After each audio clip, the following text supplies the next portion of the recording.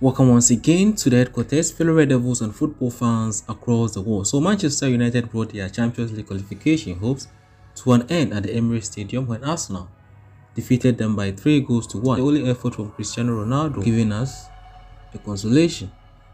Maguire couldn't be blamed today since he did not feature. Thankfully, his name may rest a bit.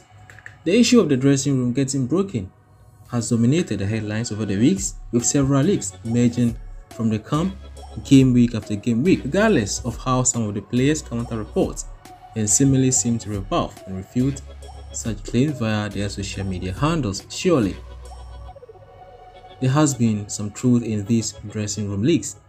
Lingard's contract runs out at the end of the season, and he will be looking forward to waving the final goodbye to his boyhood club after Ralph failed to deploy him regularly in games. The Englishman confirmed to United legend Paul Scholes that there is indeed a disaster in the dressing room.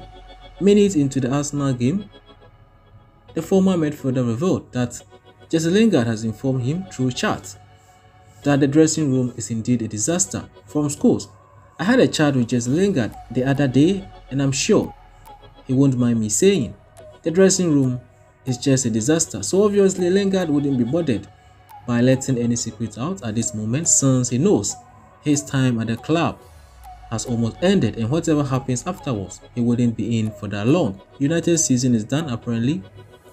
Season written off already, waiting for Ten Hag to carefully structure the setup for next season and look forward to having good results afterwards. Fellow Red Devils is the current update from the headquarters. Be here for more. Thanks for watching.